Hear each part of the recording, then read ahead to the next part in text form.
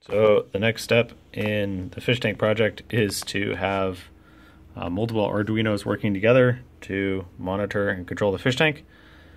And so here I have an Arduino Mega behaving as a server. Here I have an Arduino Mega behaving as a client. They each have an LCD screen. The client is generating a random number, and the Mega server is displaying that number. So right there's a little packet loss. So what we'll do is I'll try to do this, and you can see the bottom one changes first, and then the second one matches on top. So 246, 246, 77, 38, 38, 00, 226, 226. And if you watch the LEDs on the boards, you can see the communication going across.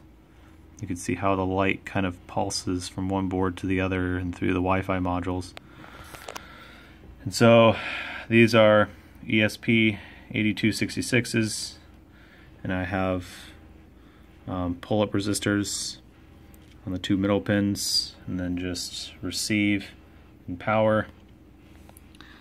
And then it's an identical configuration over here, and then this is it's upside down, but it's 3.1 volts. It's just a little power supply. So that's that. So now I gotta go put this on the fish tank.